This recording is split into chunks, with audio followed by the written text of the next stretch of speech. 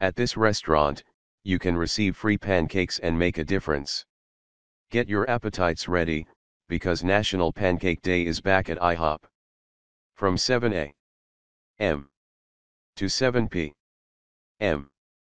Tuesday, patrons can receive a free short stack of the breakfast chain's buttermilk pancakes.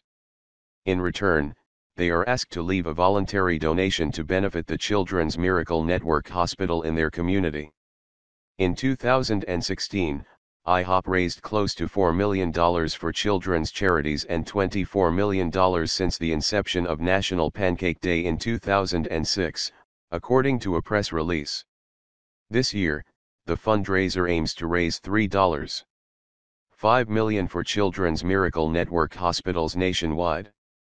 3 IHOPs in Middle Georgia will be participating in this year's fundraiser, and 100% of the raised funds will benefit Children's Hospital at Navicent Health.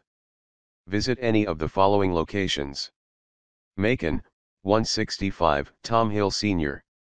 Boulevard, Milledgeville 2598 N.